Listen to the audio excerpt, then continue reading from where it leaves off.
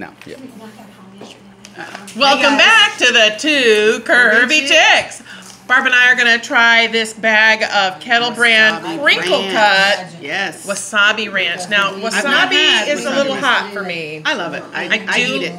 I do like the brand of Kettle chips. Love Kettle. And I do like a good crinkle cut because I think it's really good for Ranch dip. is yummy. So Yeah.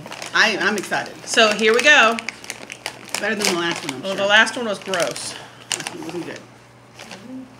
Interesting smell going on here. I can't dig my hand in that hole. There are some flecks of... It looks very similar to the Thai, fiery Thai we just ate. Maybe some pieces like you'd see if you were doing sour cream and onion. It's a nice thick chip. Nice, thick, crunchy chip.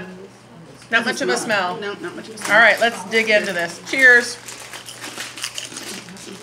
Oh, God. That's wasabi.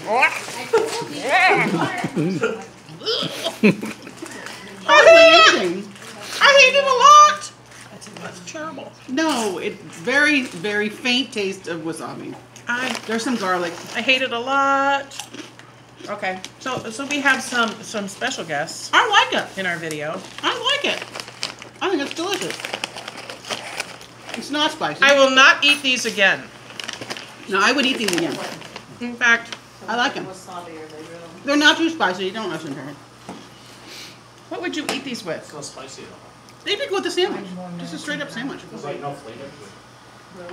If you get sushi like at the store, you could get a bag of these and eat it with them. Would you take That would be these good. to a picnic? How's that? That one just was like maybe a little bit at the end. Maybe. I'm going to say, Ginger one though. I like them. They got a little bit of heat, but not I'm going to say we are divided on this one. I'm going to give you a thumbs down rating. It doesn't happen very often. I know Usually it. we agree. We usually do agree. I'm going to say thumbs up. I do like a crinkle cut because it's great for dip. I could probably put some sour cream would and be good with onion. ranch, yeah. That would be good. Make sure you comment below and tell your friends to subscribe to our channel. Thanks for joining us. Bye-bye. Bye, guys.